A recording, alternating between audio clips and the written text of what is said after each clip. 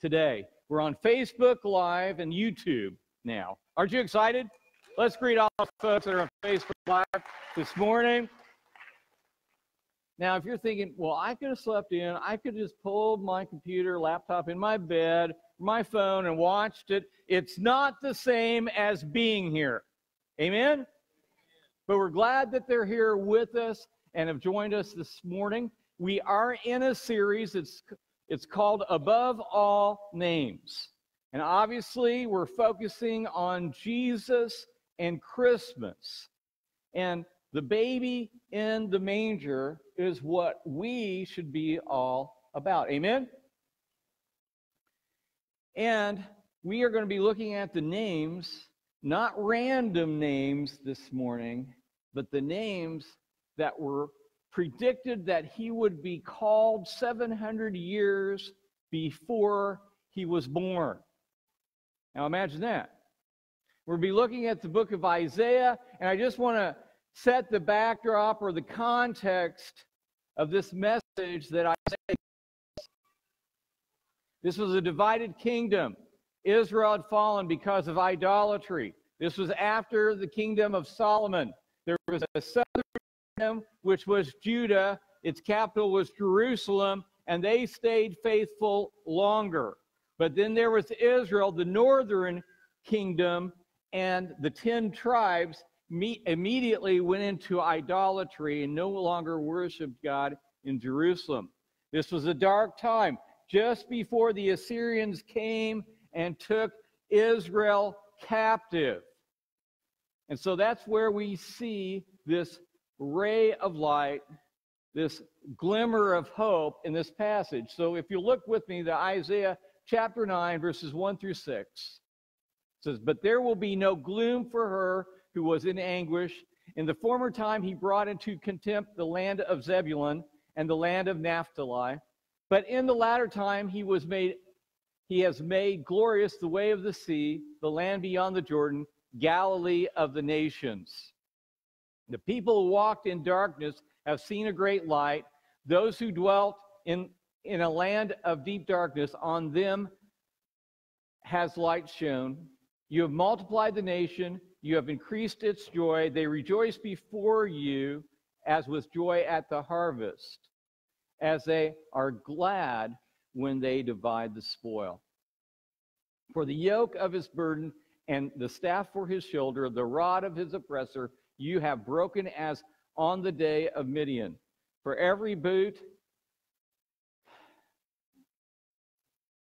and every garment rolled in blood will be burned as fuel for the fire. For to us a child is born, to us a son is given, and the government shall be upon his shoulder, and his name shall be called Wonderful Counselor, Mighty God, Everlasting Father, Prince of Peace." I want to look back at verse 1 and just look at the description of the time.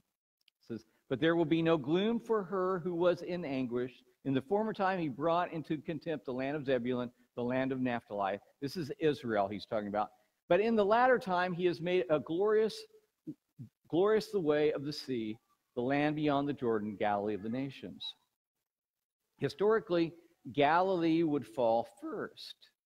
But also remember, where was Jesus from? The light would shine from Galilee. Jesus was considered a Galilean. So 700 years in advance. Now, folks, we live in a dark time. There's political turmoil. There's idolatry in our land. We are a broken, divided nation, are we not? Can I get an amen? Amen. So could there be something in the Word of God for us today? I would say absolutely. But then look at the hope that he gives. "For to us a child is born, to us a son is given, for the government shall rest upon his shoulder, and his name shall be called Wonderful Counselor, Mighty God, Everlasting Father, Prince of Peace." Now, you might not think these names are very important, but I think that if you had to choose a name, you might not choose some of these names. Now, if you worked at Walmart, you wouldn't want the name Lois Price, would you? And if you were a little girl, you would not want a name like Eileen Wright. What if you leaned left? All right?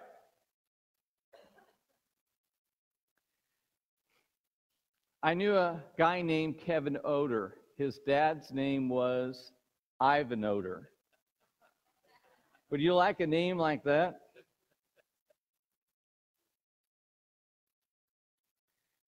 Another, if your last name is a man, you don't want to name your little girl Anita. Anita Man. You wouldn't want to do that to her, would you? Now, here's a new word for you that I'd never heard before. It's called an aptronym. Now, some of you grammarians might get this, an aptronym. And what an aptronym is it's a name that matches an occupation or a character trait. Like Usain Bolt, fastest man in the world, supposedly. Doesn't that sound fast? Usain Bolt. That's fast. Or poet Williams Wordsworth. Or an astronaut named Sally Ride. Now, those are good names. My name, and I'm going to kind of preface this because I have a few antagonists in this congregation that would harass me, but my full name is Christopher. My mom dedicated it to me before I was born. The name means Christ bearer, Christ bearer. And so I think I have and am fulfilling that name, that I have the opportunity to share Christ regularly and often, and it brings joy to my life. And so I was named something that I would become. So we need to be careful with how we name our children.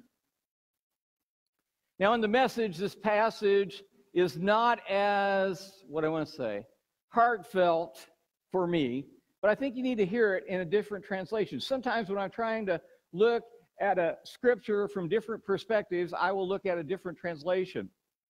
The message says, "For to us a child is born,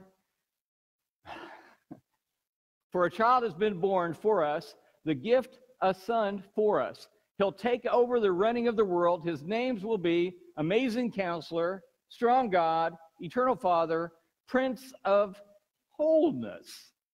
Now, that doesn't get it for me.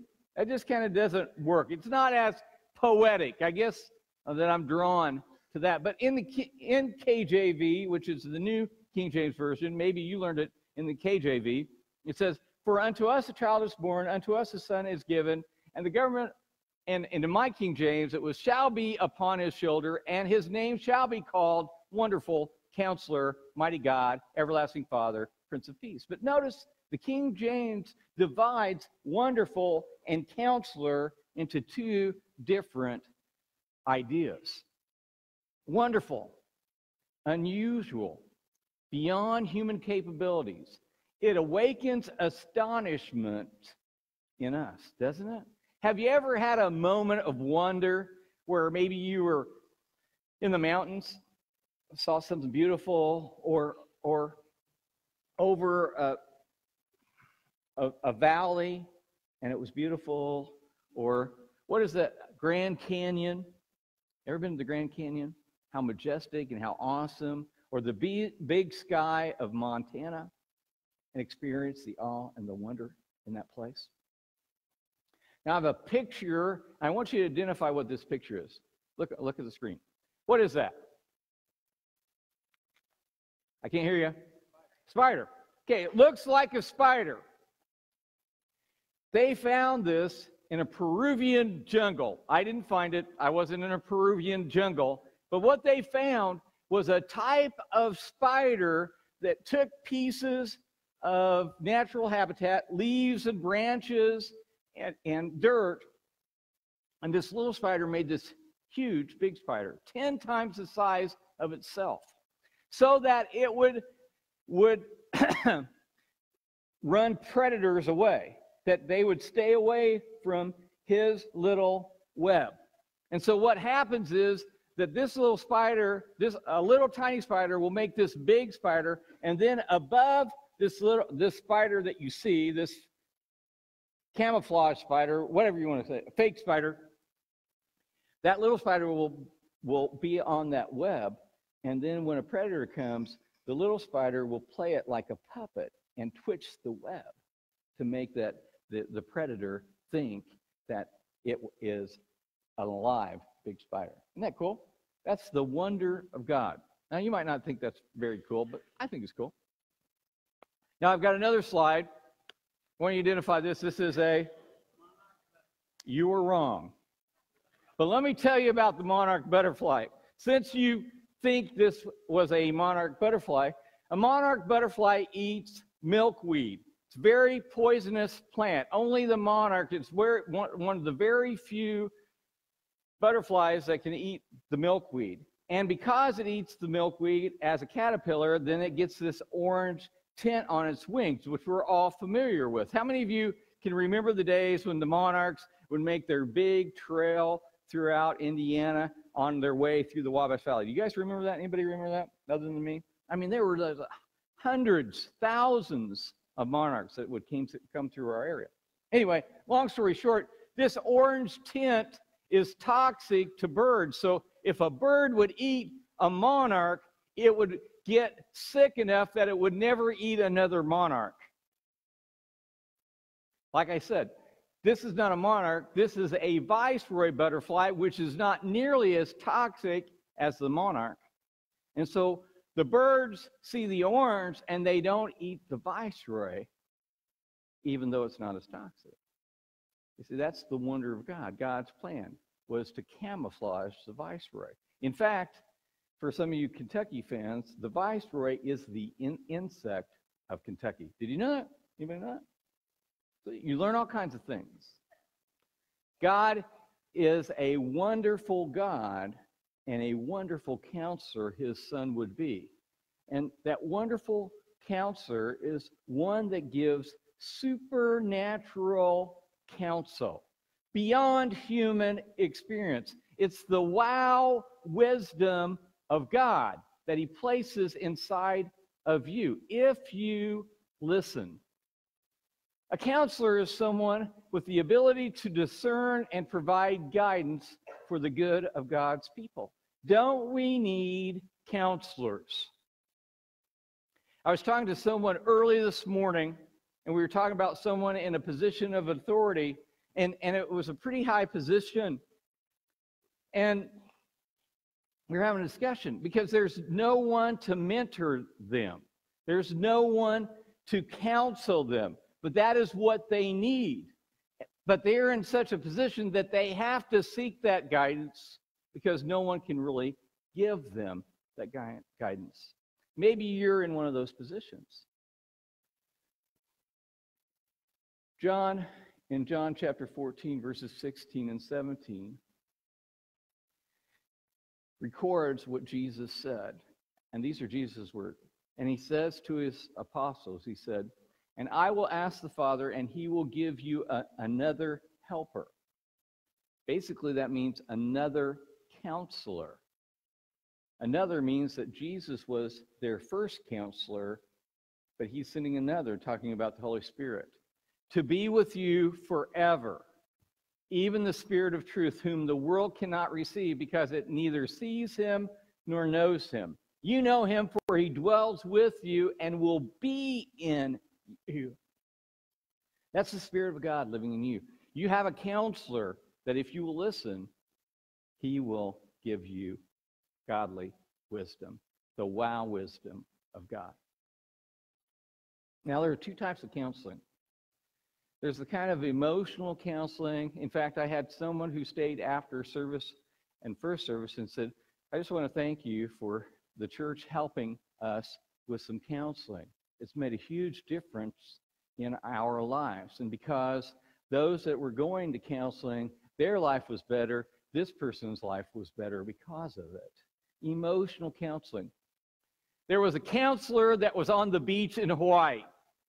He was kind of recovering from burnout. And lo and behold, as he was walking along the Pacific Ocean, beautiful scene, there was a bottle. He opened the bottle, or he picked up the bottle, and he opened the bottle, and out popped the genie. Don't you wish? And the genie says, thanks for freeing me. Because you freed me, I will give you one wish. The counselor said, you know, I've never liked the flight from California to Hawaii. I would prefer to drive. Will you build me a bridge from California to Hawaii? And the genie said, you know, that's asking quite a lot. Just think about the pylons I have to sink, and the concrete and the pavement and how far it is. That's impossible. The counselor said, okay, I'll let you off the hook. He said, just help me to understand people. Help me help them through their trauma and their tragedy and their pain and their disappointment and their needs. And the genie said, do you want a 2-lane or a 4-lane bridge? Isn't it that way? That's why we send our counseling out to guys and gals that do it all the time. Because you have to want to be counseled first of all. And most people don't want to change. The second kind of counseling is legal. Right now, I don't know which side of the aisle you're on, and I don't particularly care, just so you know. I won't tell you what news station I watch, but it's probably not the one you suspect. And I'm kind of tired of it all the drama, all the stuff that's going on. But our president has advisors, and the advisors are as good as the person who is to listen to the advisors and to make those decisions. That's one type of advisor. Another type of advisor is, well, can you imagine hiring a lawyer or a legal advisor and paying them a lot of money, $200 and $300 an hour, and then not listening and doing what the counselor said, the lawyer said? No, you wouldn't do that, would you? Now, in Scripture, this term counselor is parakletos in the Greek. It means the one that gives assistance. It means the one that is our advocate. He is our defense. But our lawyer, Jesus Christ, our counselor, gave his life for us so that we could have eternal life. He is invested more in the game than we are. Psalm chapter 1, verses 1 and 2 is one of my favorite psalms. It says, blessed is the man that walketh not in the counsel of the wicked, nor stand in the way of sinners, nor sit in the seat of scoffers, but in his delight, in the law of the Lord, but his delight is in the law of the Lord, and on his law he meditates day and night. That's the counsel that we need. We need the Word of God in our lives daily.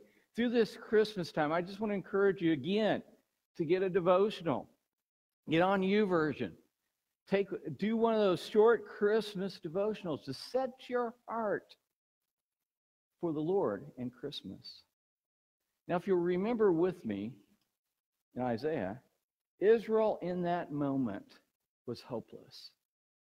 They needed a wonderful counselor. They needed encouragement. They needed a glimmer of hope or of light just to make it through the darkness.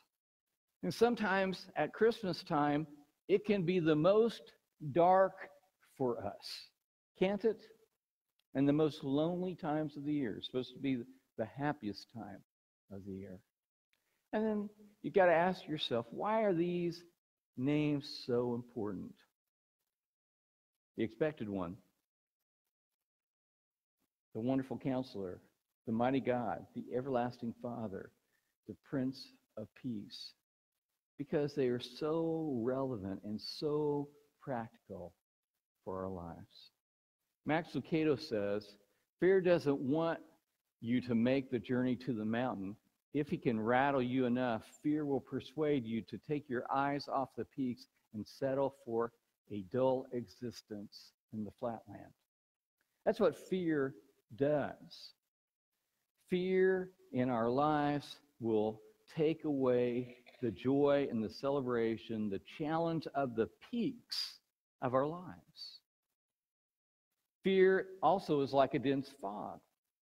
Did you know that a fog that covers 7 square blocks, 100 feet deep, that blocks your vision so you can't see ahead, is only 1 glass of water? That's all it is. But that fear can stop us from seeing ahead and enjoying our lives. Many of our worries are like small trees that temporarily cast long shadows. Do you worry a lot? Don't we live in a fearful, anxious culture, a depressed culture, if you will? I like Dr. Robert Elliott's 2 rules. The first rule is this: don't sweat the small stuff. And you know what the second rule is? Everything is small stuff. Isn't it? Haven't you worried about things that have never come to fruition? Haven't you been fearful of things that never come to pass? Let me ask you this. What's the last thing you do before you go to sleep at night? Are you fixated on some fear or worry? Are you anxious? Or can you go right to sleep? This is how some people experience joy at Christmas.